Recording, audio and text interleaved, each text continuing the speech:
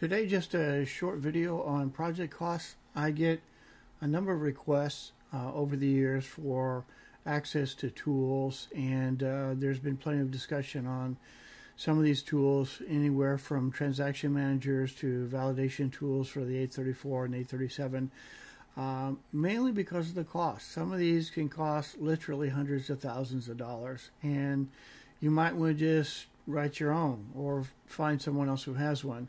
But I just wanted to show off a little tool here just to give you some ideas in case you want to write your own or use a tool like this. This is a validation tool where you simply enter in the name of your 837 IP or D, and then you click on validate right here, and it simply validates your transaction. This is what the output looks like. It gives you the file name. It shows you, your envelope that you had inside your file, and then it will give you like the line number. And on this one, we put in the severity level, like it was severe error or something like that. And then when you look at, like, for example, this says negative values are not allowed in the claim total. It's on line 25. If we scroll down to line 25, you'll see that there's actually a negative value in CLMO2.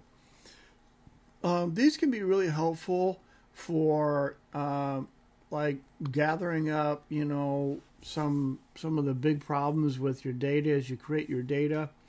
So it's not just about validating your 837. This is probably a little bit deeper than high level. It doesn't include everything, but the point is that you could start with a tool like this and start carving out your data, and it would help keep you in between the borders, so you can move on with your project and start doing your testing.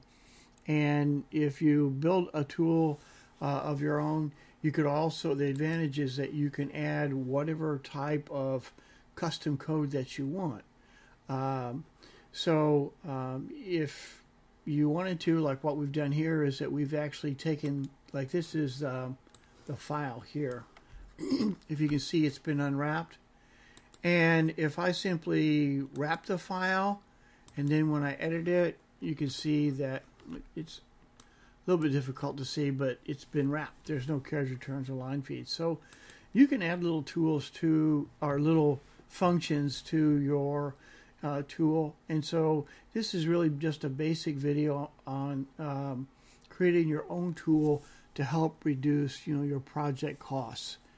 Again, we have these for we have a number of these for 834s, like Greenfish, and this actually will validate, like I said, the institutional, professional, and dental healthcare claim, or 837. So just give you some ideas on some of the things that you could do.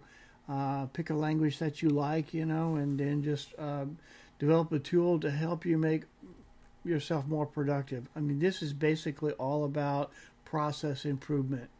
Instead of spending, 3 months or 2 months or however much time creating all the data that you've got, consider building your own tool, because some of them, like I said, are abusively, hard to come by because they're so expensive. So anyway, I just thought I'd throw that out there and give you guys some ideas. I hope this helped. If you have any questions, you can leave a comment below or stop by at remorebay.com and say hello.